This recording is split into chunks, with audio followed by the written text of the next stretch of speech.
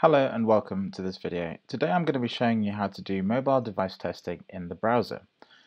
Now you can do this in Google Chrome or Mozilla Firefox, but today I'm going to be using Google Chrome. In order to show you how to do this, I'm actually going to head to Tableau Public and I'm going to choose the Donald Trump tweets viz that I made for Makeover Monday.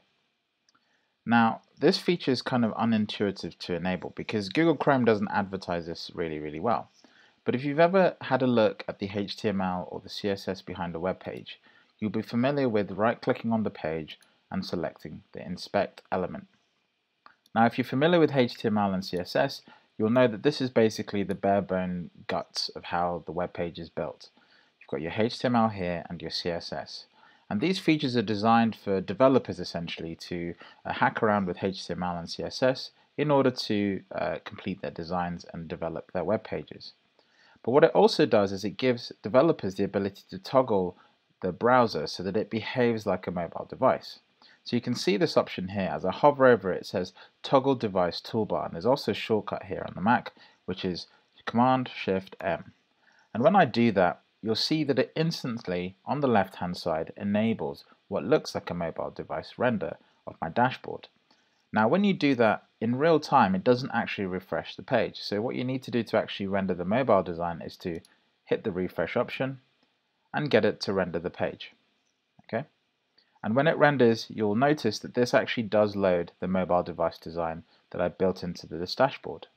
So straight out the bat, you have the ability to view a dashboard here that is rendered in place. So it's got this border around it that makes it look like a phone, and you're able to interact with it. You'll notice the mouse here is a circle, so I can click and drag, and it even has that behavior you'd expect in an iPhone where when you let go of the page it continues moving to a gentle stop. You can obviously select items as you would on Tableau Mobile just by touching and selecting various points. If you had filters and you selected them, it would also show you those options. Even the web page for Tableau Public behaves like a mobile device, so you can actually test that behavior and see how it behaves on the web page. Now you can see here I've actually also encountered a bug. So when I tried to click out of that page, it didn't quite work. So if I click back here, then again my phone behaves as if I'm heading back in the browser. So now we're back to the visualization. I just want to show you some settings that you might not be familiar with. You'll notice here that my visualization rendered with a phone layout, and it also rendered with these sort of three colored areas up here. Well, you can enable those all here. So you can either hide the device frame and it just shows the frame of the page, and I can also hide my media queries. Now media queries are essentially points on the dashboard or points on the web page where different sorts of behavior start to happen.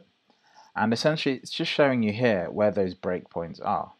Now breakpoints in design are when things change from one design to another design, typically from mobile to tablet and tablet to desktop. But they go a little bit further than that. Sometimes you can have three designs for a desktop, one for a laptop, one for a medium-sized screen, and one for a large screen. And likewise with phones, they all have very different sizes, and so you're able to change the breakpoints accordingly. Now, another thing you might want to do is actually change the device. And you'll see here that when I click this drop down, I have a big range of devices available to me. Now, unless you've configured this option, you probably won't have as big a list as mine. So if you actually just go here to Edit, you'll see that this is where you enable all the devices that are available to you, and you simply just select them, and then once you go back here, you get the full list available to you. Now, another setting you can't quite see here is the ability to throttle the web page. So if I just expand this, you'll notice that the throttling option appears here. Now what throttling does is it allows you to simulate the web page as if you're loading it on a specific type of connection. And so this allows you to do essentially field testing but from your desk through the browser, because you can force the connection to behave like a mobile phone connection, either a slow 3G or a fast 3G. And you can even add your own. You can see here I've added an edge connection. So if I hit edit, you can see here the edge connection that I've added. I haven't actually checked if these are the correct figures for an edge connection, but I know for a fact that edge connections are super slow, much slower than a 3G connection. So how do I enable the throttling? Well, I simply select the option, and it then tells me here that the edge connection is enabled. What I want to do is I actually want to see this. I want to see this happening. So if I go over to the network tab over here, you'll see what happened in the previous run when I loaded the web page. Everything sort of loaded pretty quickly. Okay, so if I just hit refresh, I actually get to see each and every single individual query to the Tableau website. As the content loads, I can actually see which particular queries are taking the longest, how they behave during this connection, and as you can see, my Edge connection is taking a super long time to actually load the content. In fact, the longest thing that took to load was this JavaScript. Okay, so this JavaScript element was one of the longest items to load. And so if you're trying to optimize content, you can simply look at this and start to understand where the biggest impact is on your dashboard.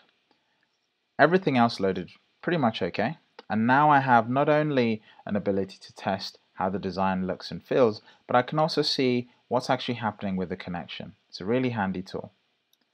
Now, the last thing I want to show you is you might want to render this design in a mobile device.